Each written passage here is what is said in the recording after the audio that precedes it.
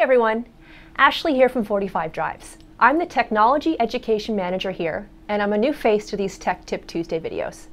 Today, I'm here to talk to you about Ceph, an open source clustering software, specifically around the topic of Ceph clustering for small amounts of data.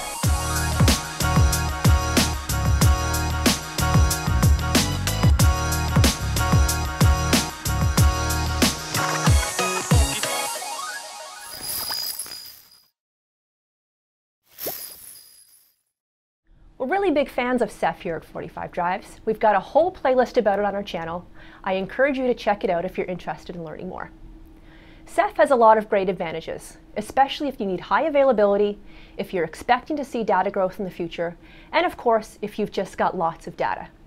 If you have any of those, you're the perfect candidate for a Ceph cluster. They have also been the three main use cases that we see here with our customers. But what if you don't have a lot of data? What if the amount of data you have right now is only, say, in the 5 to 20 terabyte range? You might think that clustering really isn't the appropriate solution for you. You might think that you're better off with a single server. Well, I'm here to suggest otherwise, or at least give you something to consider regarding your storage options. You can still get started with clustering, even if you don't have large amounts of data that have traditionally been associated with a clustered solution. Even with smaller amounts of data, clustering can still be a huge benefit, and it can cost you less than what you would normally pay from a legacy vendor. Clustering, for those who aren't familiar, is tying together multiple storage servers and linking them together to create a single unit. You're getting that single namespace, you're getting high availability, and even if an entire server goes down, your data is still safe and it's still accessible.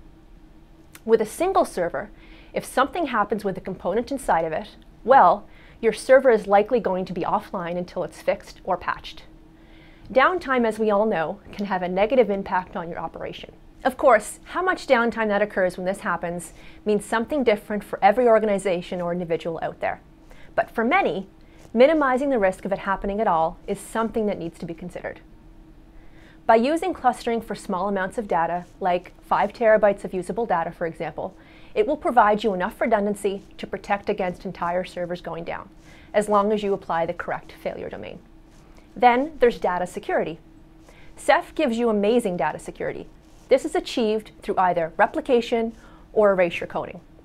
I won't get too technical here, except to say that erasure coding is just like RAID.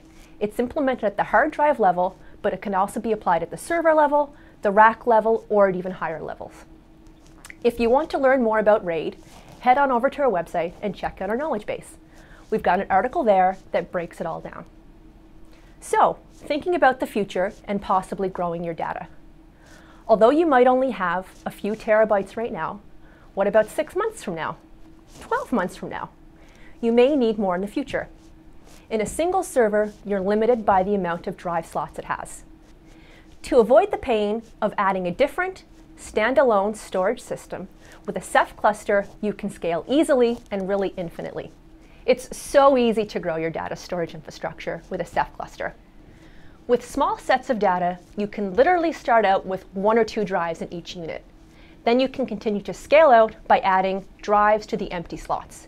And you can continue to keep adding and adding and adding.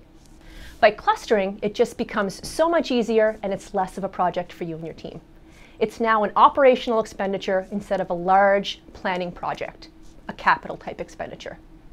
I'll wrap it up by saying that the need to cluster isn't just determined by the amount of data you have, but also whether or not you think it's important to gain the advantages that only clustering can provide to you. If any of the points I've touched upon in this video resonate with you, or if you have any questions, leave us a comment below, or give us a shout by email.